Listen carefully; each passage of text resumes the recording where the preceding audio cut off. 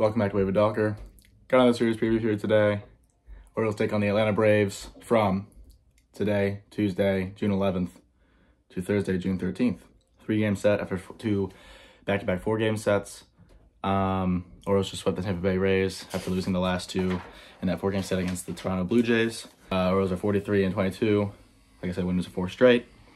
2.5 back. The New York Yankees who just can't seem to lose. The Dodgers did help us out. It was 2 games on them in their past series, but they just beat Kansas City last night, and they beat the Dodgers in that 3rd game of that series. And the Braves are 35-28. Losers of 3 straight. And are 9 back of the Philadelphia Phillies, who are arguably probably the best team in baseball. So yeah, that's the minor stuff. I think the Orioles have been playing some really good baseball recently. Obviously, this 4-game sweep has been fantastic. I thought the pitching was great in this series. Offense was really great as well. Gunnar Henderson, still Gunnar Henderson. Ryan O'Hearn can't stop hitting. Adley can't stop hitting. Westy can't stop hitting. It's just been great. I think that that St. Louis Cardinals sweep really juiced some life into us, because up until then we were playing great baseball, but it was kind of, it was sloppy baseball. And I think since that series, I think we've only had 2 poor offensive games, like 2 poor overall games. But I mean, yeah, I think this season has been, that's a good turning point. I think you can definitely call it the catalyst for this, second, what's the phrase? This little stretch that we're having. Like, that was like the catalyst for just a lot of juice going into this intense June and July where, it could be a pivotal time for us to turn the tide against the Yankees. But, yeah, all right, let's get into these pitching matchups. Game 1, Max Fried versus Albert Suarez. Game 2, Spencer Schwellenbach versus Cade Povich. And Game 3, Ronaldo Lopez versus Cole Irvin. Max Fried is 6-2 over 12 starts with a 2.93 ERA over 73 2/3 innings. Also has 2 complete games, which leads the majors, and a shutout. Really impressive stuff so far. I've always liked Max Fried. He's a consistent guy, has good stuff. Just seems like a good guy. Has had some bad injury luck in his career, or like a few times, but I think he's just a really great pitcher. And yeah, I mean, he's always been there for the Atlanta Braves, just a consistent guy. Big Al, 2-0 with a 1.83 ERA over 3 starts and 13 appearances total. Since he's been, what does that even say? Oh, I'm saying, it says, still has been the benchmark of consistency.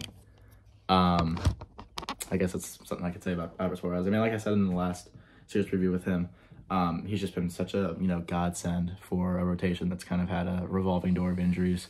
So it's really great to have this guy who can be like, all right, haven't pitched in 2016 or 2017, come back up here. And, he's going to give us 4 to 5 innings of, 1 to 2 run baseball. It's been really great. I'm really appreciative of Big Albert Suarez. And, he was great in the bullpen too. So once Dean comes back, we could probably bump him in there. And I'm curious to see if the 6-man rotation remains a thing once Dean's back. But I digress.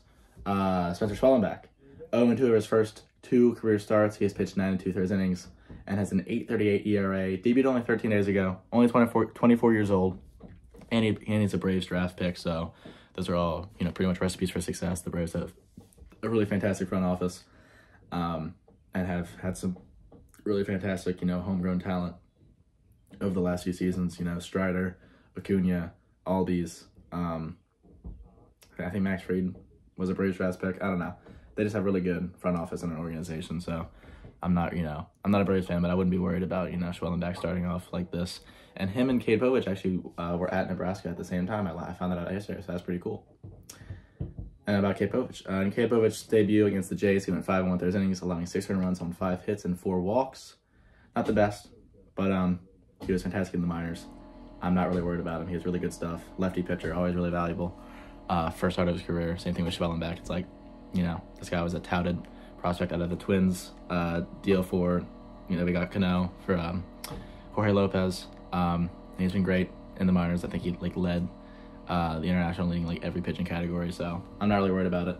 I might go to the game tomorrow night. I don't know. I might buy some tickets. Who knows? But like I said, only 24 years old. I'm not worried about one bad start in a game where the offense wasn't really there to kind of back him up. But whatever. Ronaldo Lopez, 3-2 over 11 starts with a 1.85 ERA or 63 1/3 innings. Another Braves Devil Magic. acquisition where, you know, a pitcher almost in his twilight years kind of having a stuff resurgence when they get to the Braves. Like, you know, Lopez kind of had a subpar career prior to this, and then he arrives in the Braves organization and, you know, is top 5 in the National League in ERA. It's just, you know, it's like clockwork. And Cole Irvin, another great start for him. He's now 6-2. 6-2 with a 2.87 ERA. Went 5 2 thirds innings, allowing 2 earned runs. Same thing with Albert Suarez. I think Cole Irvin has also been another godsend. You know, a guy who's going into the season, you know, being like our 5th guy, staying healthy, going to the bullpen, but still, you know, having consistent starts since like his first 3 were kind of struggled. Like I said, just another godsend. I imagine he's going to remain in the rotation. But actually, I don't know. Depending on how Povich starts, I think in this game, and once Dean is back, I can imagine, you know, maybe bumping Irvin and Suarez with the bullpen where they were, and having Povich be our 5th guy if he, you know, finds his footing. Hopefully, he doesn't get sent down once Dean is back. But we'll see. There's a lot of moves I think that are going to happen today regarding, you know, Jorge Mateo coming back, maybe sending Cedric Mullins down, bringing Heston Kershaw down to back up. I don't know. I'm not a manager. I'm not Mike Elias. I'm not Brandon Hyde. So I guess we'll see. But yeah, 3 games set against Atlanta. Then we got the Phillies. Then we got the Yankees. So it's getting serious. Like I said, this is the real bulk of June. Like these first few series, you know, division opponents, you know, Tampa, Toronto, Tampa, but you know, playing 2 of the best teams in baseball, and also the Atlanta Braves, who are, you know, 3 seasons removed from winning the World Series, and still a really good baseball team, with some, you know, bad injury luck. This is big. So it's another, you know, diamond tester for this Orioles team. That's, you know, 43-22. I mean, yeah, what else is there to say? Go O's, as always. This should be a fun series, though. And I think the next series against Philadelphia should be an even more fun series. You know, we have our 3 aces on the bump against a team that has probably the best rotation in baseball. Pretty cool stuff. So, yeah, go O's. And I'll see you guys in the next video. Peace out.